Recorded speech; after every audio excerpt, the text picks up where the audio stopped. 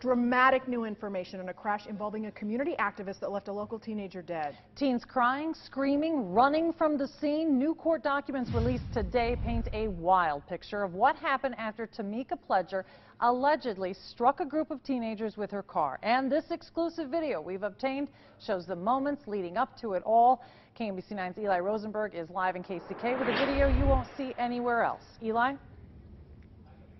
Well, guys, there's not a lot of reminders out here of that fatal accident on January 30th. In fact, this police tape here, really the only reminder of that fatal accident. But that video you guys just mentioned and some newly released court documents released today are answering some lingering questions. Now, let's start with the video.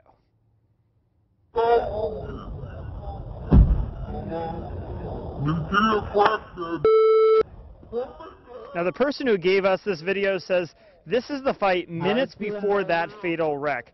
According to Tamika Pledger's arrest affidavit released earlier today, a group of girls in a black Chevy were waiting at a bus stop here near 13th and Troop for several other teens so they could fight.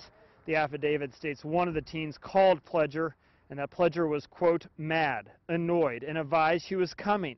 The affidavit goes on to say after the wreck, Pledger was quoted as saying, quote, I am sorry. I am so sorry, everyone, but I'm just protecting my family, too.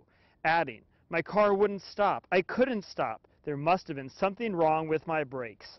Now, back here live, the affidavit states an accident reconstruction team came out here and determined Pledger was driving at least 54 miles an hour. The speed limit here is said to be 20 miles an hour. We're live in KCK, Eli Rosenberg, KMBC 9 News.